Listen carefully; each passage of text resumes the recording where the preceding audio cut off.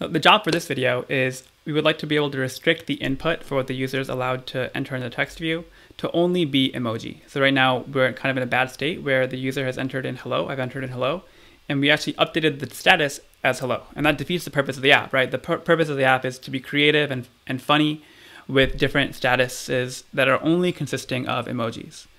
Let's go to Android Studio and fix this. We're going to add some filters on the edit text. So let me show you what that looks like. There's an attribute here called filters, and this basically is telling the edit text how can you restrict the input of the edit text, which is exactly what we want. And this filters attribute will take in an array of filters.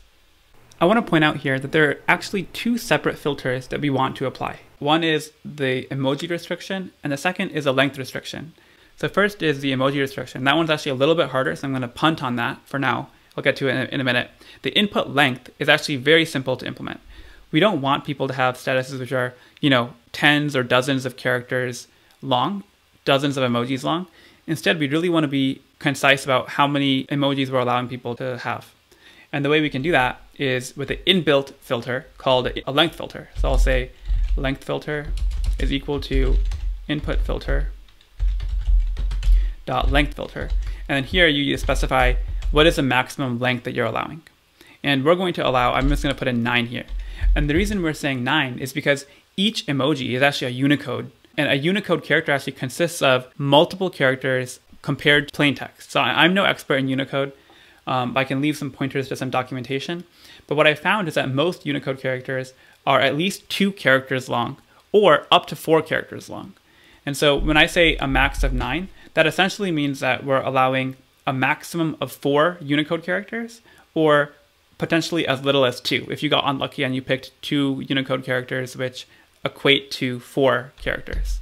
So that's the first filter that we're going to apply, length filter. The second one we're going to have is an emoji filter. This is a custom one that we're going to define. I'll call it emoji filter. And I'm going to make a new class out of this, emoji filter. And we're going to define this as a separate class. And again, you can sense the pattern here. I'm going to define it inside of main activity. You should probably be defining this into a separate class altogether just for cleanliness. But just because it'll all fit together in main activity, I'm going to do it right here. So I'm going to define an inner class here called emoji filter. And this is going to be a subclass, or it's going to inherit from input filter. And you have to override certain methods here. So I'm going to have Android Studio help us with that. There's a method here called filter. And there's a bunch of parameters here, which I'll explain a little bit about. Let me put this all in one line, just to make it a little bit more readable.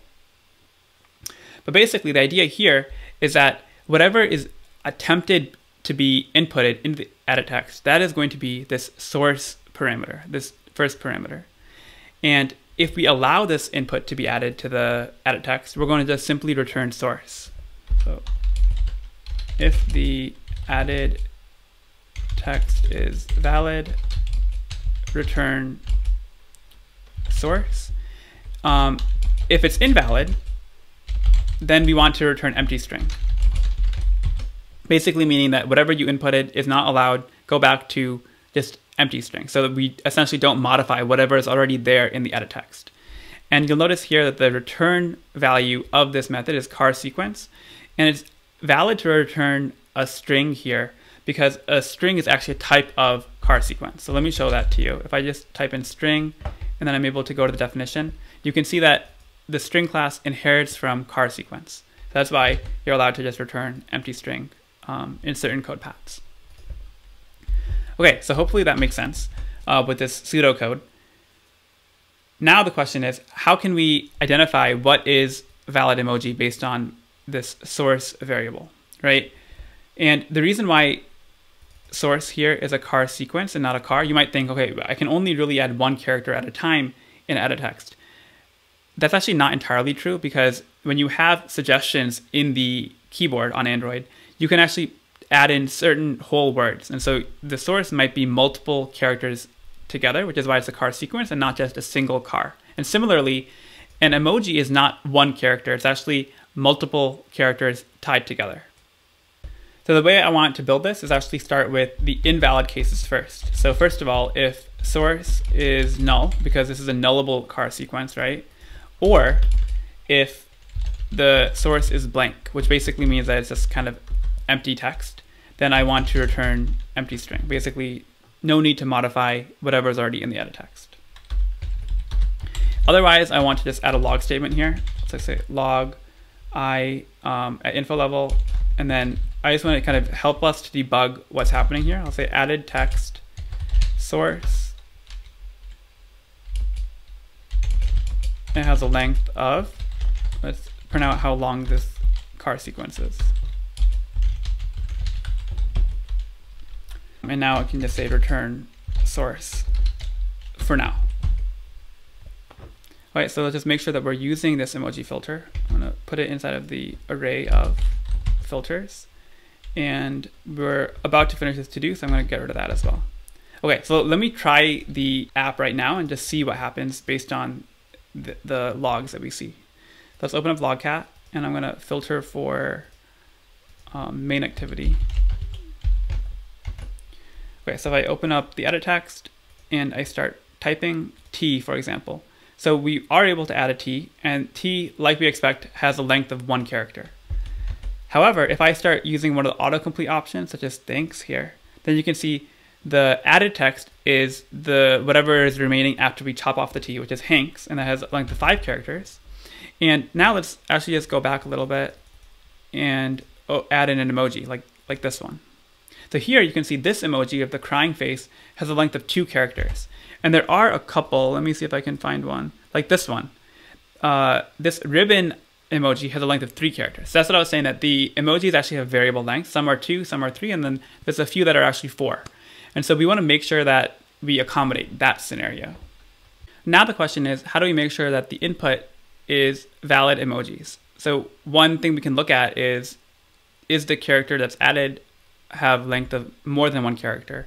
But that's not a perfect way of filtering out only emojis, because like we saw, if you add something from the autocomplete, that will also give you something with more than 1 character. And the way we're going to approach this, which I think is the more robust way, is we're going to iterate through each character of this source and check the type of it. Each character has a type, and what I have found based on some Googling is that every character of an emoji has a certain type of character. And we're going to check based on iterating through this car sequence whether each character fits that one of those valid types. And so let me just show you what are the valid types. So I'm going to define a list here called valid car types. And this is going to be a list of, and then it's going to be character.surrogate. These are static variables defined on the character class.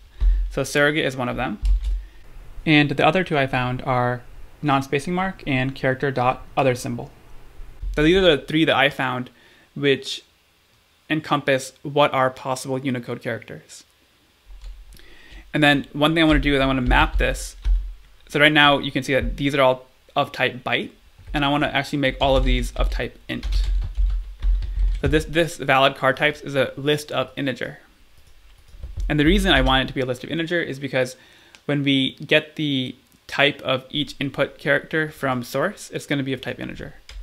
So now our job is simply to iterate through each character, each input character in source, and get the type of that. And that's what I was referring to as character.getType. And I'm going to look at the type of input character, save that into a variable called val type. And for debugging purposes, why don't we log something here? So character type, and then print out the character type here, which is type. Cool. And then what we want to do here is check, is this type, does it actually exist inside of valid character types? If the answer is no, that means that this, whatever is being added, is not a valid emoji, and we should not be allowed to add it to the edit text. So I'll say if valid car types contains type. So if the list of valid car types doesn't have type inside of it, that means that, you know, this is incorrect. This is not valid. So I'll say context is this.main activity. Only, and we'll tell the user only emojis are allowed.